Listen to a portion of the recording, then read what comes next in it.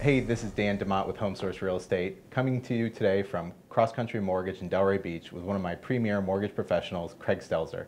Craig's one of the top performing mortgage lenders across the country. He's going to tell us a little bit today about how his team does business differently and a couple updates on the mortgage market. Craig, tell us a little bit about yourself.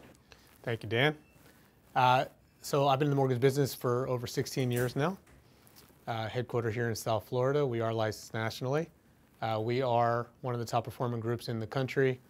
It's been a grind, for 16 years and figuring things out as we go, but proudly, my team has continued to grow year over year.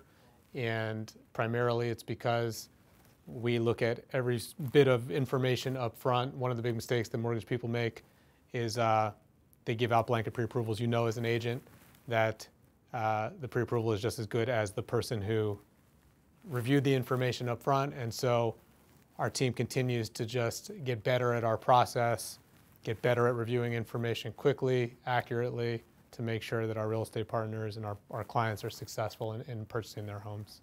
Awesome. We're here January 2020. Tell me a little bit about where is the mortgage market today? I actually am very, very excited about where the mortgage business is headed for 2020 in South Florida. Okay. And reason being, as the tax laws changed, we already see a migration of people from north to south. Sure. But as they've limited the amount that people can deduct for sales tax, or for property tax rather, to $10,000, and in addition to most other states having state income tax, it's just getting more and more enticing for people to move to South Florida. So we're seeing a lot more people move to South Florida, a lot of younger people moving to South Florida. And so they just recently increased the loan amount limits for conventional mortgages to $510,400 for 2020. That's huge for this market. Unbelievable for this market. So what that means really is a first-time buyer can buy a house for about $525,000 or so with 3% down. That's great. Which opens it up as the floor goes up for our home prices here. Yep, absolutely. Right, and also the FHA recently announced for Palm Beach County, you can finance $373,750, puts people at about a $390,000 purchase price with 3.5% down. Okay. And the FHA allows for people to go down to a 580 score. Wow. With 3.5% down. So between these programs, if someone's buying for less than $500,000 or less than $525,000, it's pretty easy. It's pretty liberal for qualification. It's pretty exciting. A lot opening up on the easier to qualify, as well as getting the prices up. I wouldn't say necessarily that it's easier because people still need to document everything that goes on with the loan, but it's more consistent. Okay, so we're talking a bit about the process of getting through a loan approval, and that's a question I get all the time.